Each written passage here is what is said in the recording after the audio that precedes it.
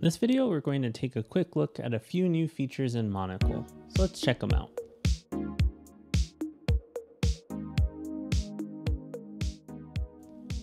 All right, so I'm just in Revit 2023 with Dynamo 2.13. As a reminder, Monocle works in Dynamo Sandbox, Dynamo for Revit, Dynamo for Civil 3D, and pretty much anything that can load Dynamo. Once you install Monocle from the package manager, it is available under its own menu item. And this is where one of the first changes takes place. We now have a node identifiers menu. Previously, this was just called custom node highlighting. So if you don't know, in Monocle, if we place a custom node from any custom package and we go to the enable highlighting, it will highlight custom nodes for you with a red border. So that's one of the things Monocle has done for quite a while. So that's still in there, but we have an additional item in here now to identify inputs. So in Dynamo, we have the option to have a few different input types for things like Dynamo Player or Generative Design. And if we go ahead and mark one of these nodes as input, there's no direct way to really see which one's input right now. So if you were to use the node identifier, the input identifier, it will kind of shake it around to show you that it is an input. So it's kind of a fun way to do it, and it does have a keyboard shortcut of Control-Alt-I to identify your inputs. So that's now in the package. If you connect this to another node, it doesn't break anything or anything like that, and you're good to go.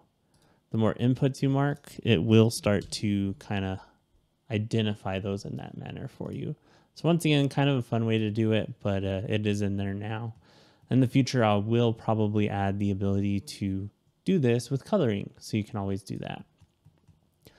All right, and another feature that's been available in Monocle for a very long time, I'm currently on Run Automatic for this, but if you have a categories node and you select something, you are able to convert that into a code block variant if you don't want to leave the category node in place because it can change between versions.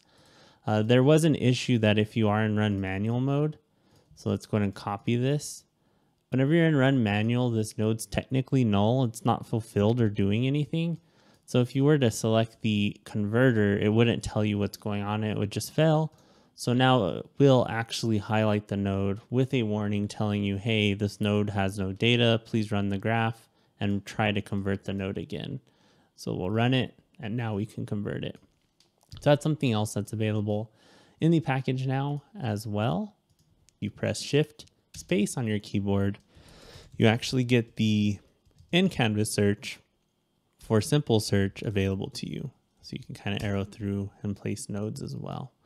So that's available in there. You can disable it if you'd like. But other than that, those are the big changes right now for Monocle. A few bug fixes, a few other general bug fixes as well that are just bundled in there.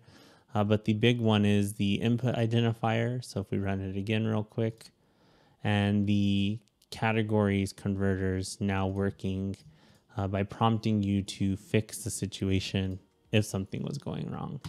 So there you have it. Install Monocle through the package manager. It is open source. I'll link that below. And yeah, thanks for checking out this video. We'll see you in the next one.